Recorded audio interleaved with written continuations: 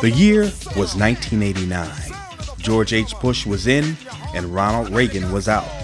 Bobby Brown had a #1 single. Eddie Murphy's Coming to America was a box office success. Two black programs, The Cosby Show and A Different World, were top 5 television programs. And in November of 1989, Kevin and Carl Poston, two brothers from Saginaw, Michigan, launched what would soon become the most successful 100% black-owned sports agency in history. Fight the power. Fight the power. By 1992, PSP was making the more established agencies take notice. Florida State's Terrell Buckley became PSP's first top 5 selection, and Fred Edelstein of Pro Football Insider newsletter called Buckley's deal the best rookie contract overall that year. To get a group of guys like this, to be what you say as a unit, as part of an organization like that, you have to have great character about yourself. And Kevin and Carl, I mean, they possesses that and they shows that. In 1993, PSP did it again. Cornerback Deon Figures from Colorado was selected 23rd overall in the first round by the Pittsburgh Steelers. Pro Football Weekly called the deal PSP negotiated for Figures one of the best overall contracts of any first-round selection, even though Figures was selected late in that round. That was the first year the NFL implemented a salary cap for its players. The Golden State Warriors select Anthony Hardaway from Memphis State University. That same year, 1993, was the first year that PSP jumped on the radar of the NBA. The deals for Penny Hardaway that year were record-breaking. Even though Penny was the 3rd player selected in the '93 draft, his deal was called by many NBA observers, including Jet Magazine, the most creative ever in NBA history. It was even bigger than his new teammate Shaquille O'Neal's. You're here with Bobito the Barber, Dream Hampton, and Penny Hardaway. What's up? Hey. Is that Anthony for real? Oh, yeah. I know right now you're the best player in the NBA. You got to admit it. That's not all. The Nike deal that PSP's Kevin Poston forged for Hardaway was the largest rookie deal ever at that time, even bigger than first overall selection Chris Webber of Michigan's Fab Five. It took LeBron James to break this record 10 years later in 2003. Let's go, people! Got a game to go to! Come on! Next, please. Little Penny? The Nike deal also spawned an unforgettable character, Little Penny. So you're here for business or pleasure? Business or pleasure? Well, it's business! It's all business! By the mid-90s, PSP was off and running. Texas A&M's Greg Hill, a first-rounder in 1994. I really owe them a lot because I really feel that Kevin and Carl have been more than just my agents. They've been more than just supporters. They've been, to me, I guess, what a father would be. The 8th pick in the 1995 NBA draft, the Portland Trailblazers select Sean Respert from Michigan State University. Shooting guard Sean Respert was taken 8th overall in the 1995 NBA draft. Fab Fiver Jimmy King became a PSP man in 1995. I think they're great people, you know. When I met them at first, you know, we kind of clicked, and the ball just started rolling from there. Ty Law. Michigan cornerback Ty Law, taken 23rd overall in the 1995 draft, also struck gold. Law's deal with the Patriots was worth more money than the number 15 selection, Ellis Johnson of the Indianapolis Colts. Ty Law's future deals were quite lucrative as well. Falcons running back Jamal Anderson had barely signed his contract with a $7.5 million signing bonus when teammates jabbed him about the subsequent deal given to Ty Law, who got a $13 to $14 million signing bonus from the Patriots. Ty Law will, net more than I grossed or something like that? Something like that.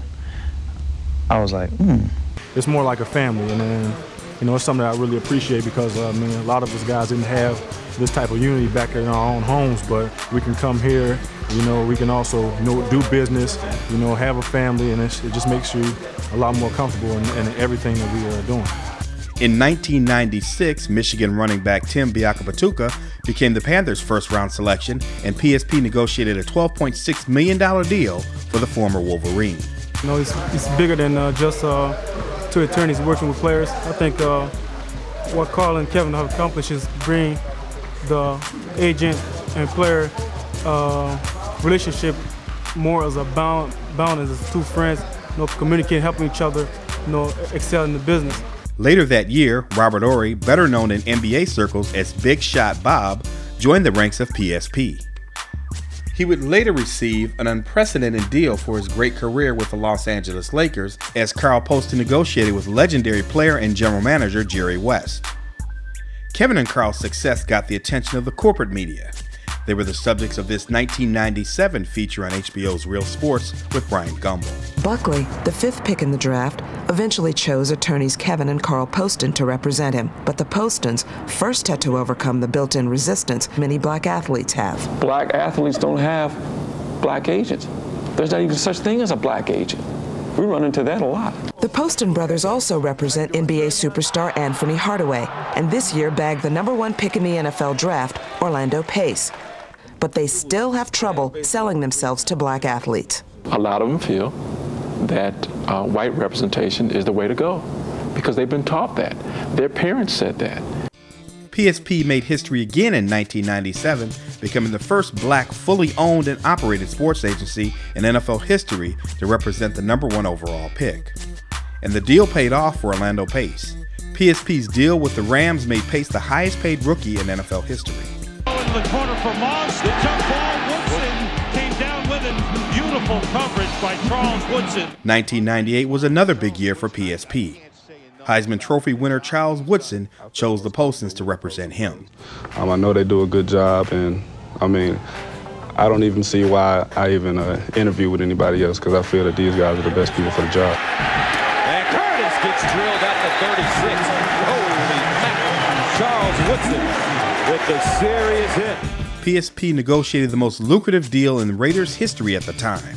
The Raiders being known for not giving large signing bonuses, Woodson received the largest one for any rookie ever at the time. Woodson has made appearances on HBO's Arliss. Charles Woodson, how's the Heisman two-way terror? Arliss. Appreciate your interest in wanting to represent me, but I've decided to go another way. And The Jamie Foxx Show. Seems to be the problem. Ain't nothing here. Ain't no problem here, Chucky. I understand how you Heisman Trophy winners try to resolve your issues. I get that. OJ? No! In 2006, Woodson signed another big deal, $52 million over 7 years. And he makes the turn. And here is a great return by Charles Woodson. In 1998, PSP signed high school phenom Rashard Lewis. Rashard Lewis has been terrific this year. The Washington Redskins select LeVar Arrington, linebacker. PSP had 2 first-rounders in the 2000 NFL Draft, LeVar Arrington and Julian Peterson. The second choice overall, Arrington's deal earned him more money than Courtney Brown, who was chosen ahead of him at #1. Hey, fix that helmet, Rick! Linebacker Julian Peterson was the 16th selection in 2000. His contract allowed him to become a free agent 2 years earlier than scheduled based on player performance. Peterson later received a $54 million deal with the Seattle Seahawks, $23 million of which was guaranteed in the first 3 years. Julian Peterson, he has such a great knack for blitzing and finding the hole within that offensive line, and Rex saw it coming the entire way, but yet he failed to get the ball out. I say Gamble's going to be one of those corners that you say, in the future, if he can keep playing, he's going to be a perennial Pro Bowler. This guy. PSP's ability to get players deals that exceed their draft position is legendary. For the Verizon Wireless halftime report, Charles Barkley, Kenny the Jet Smith, and we have a special guest in the studio tonight. May we have the intro video, please? We have a NBA superstar Michael Redd's $91 million max deal with the Milwaukee Bucks made NBA history. Kevin Poston helped Redd become the first second-round draft pick ever to receive a max contract. Kareem McKenzie signed with the New York Giants as a free agent in 2005, and although he plays right tackle, PSP negotiated a deal that reflects left tackle money. McKenzie became the highest paid right tackle at the time. I'm Charles Rogers. Sing it! I'm Charles Rogers. I had 68 catches and 13 touchdowns. In 2003, PSP negotiated a deal for second overall pick Charles Rogers that was larger than the #1 overall selection, Carson Palmer. It was the first and only time in NFL history that a position player earned a larger deal than a quarterback who was taken number 1 in the same draft. 5 days before the season opener that year, the New England Patriots released All-Pro safety Lawyer Milloy after he refused to redo his contract. Carl Poston was able to get Milloy a better deal with the Buffalo Bills than the contract he was scheduled to play under in New England. PSP also represented second-round pick E.J. Henderson. In 2006, E.J. Henderson agreed to a 5-year contract extension with the Minnesota Vikings. The deal is worth over $25 million, with $10 million guaranteed. Winslow looking house, touchdown, Browns. In 2004, the Postons did it again. Kellen Winslow Jr.'s deal with the Cleveland Browns made him the highest paid tight end in NFL history as a rookie. I think what they've been doing is essentially what you're supposed to do for your clients, and that is to get the best deal. The mantra is fair market value, and they push it to the limit. James Butler and Kareem McKenzie were key contributors in the Giants' Super Bowl victory over the Patriots earlier this year. 2 seconds left as the Giants take over. Kevin and Carl were recognized with a Lifetime Achievement Award by the Fisk Alumni Club last December in Atlanta. Kevin and Carl continue to live up to the legacy their father set for them as attorneys who make a difference in their profession and in their community.